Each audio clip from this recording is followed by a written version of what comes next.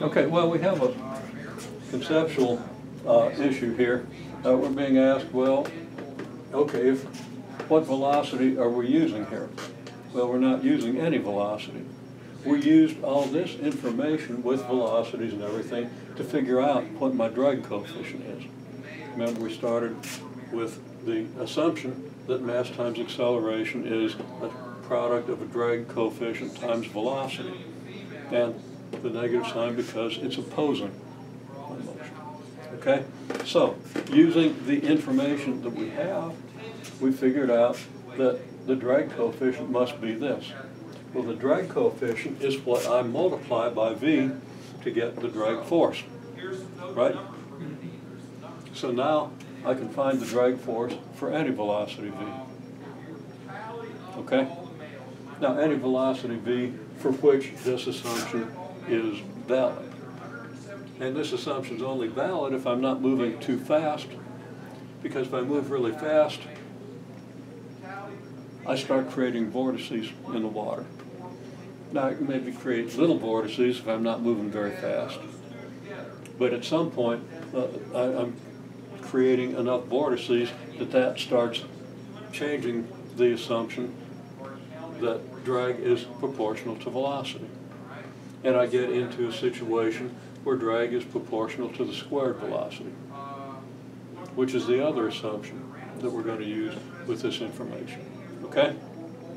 We don't know. I don't know. I don't know at what speed I would go from this to that. Okay? Now, there's the relationship. This is just wherever my check is. This just comes from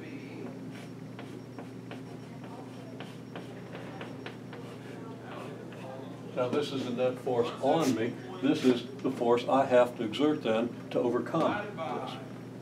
And to move at constant velocity, meaning I'm not accelerating. Okay? So, there's this. And now we're trying to find the work and time delta t. And V has nothing to do now with any of the conditions under which I made these observations. Now, gamma does have to do with my assumption of what my initial velocity is, which is based on how high I can jump. Since I don't jump anymore, I'm not sure how high I can jump. Okay? Now, with video, I could push off the wall, coast, see how far I go, and get enough information to get a good estimate of my initial velocity at the instant my feet leave the wall. Okay? But the point is not so that I can analyze my own motion. The point is this is a good example of an application of our basic differential equations, right? And it illustrates any problem involving a drag force. Okay? Any problem involving a drag force in which the drag force is the net force. Okay, so we have this. It implies this to some assumptions I didn't state here, but it's not really an assumption. If this is the net force acting on me, then to move at constant velocity v, this is a force I've got to exert, right? Meaning that if I can find the work done in time delta t, and divide that by delta t, I get the power, because power is work done per unit time. Okay?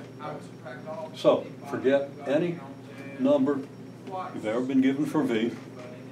I can plug any v in here, or I can make a graph of power versus v. Right? Power is now a function of v. Okay?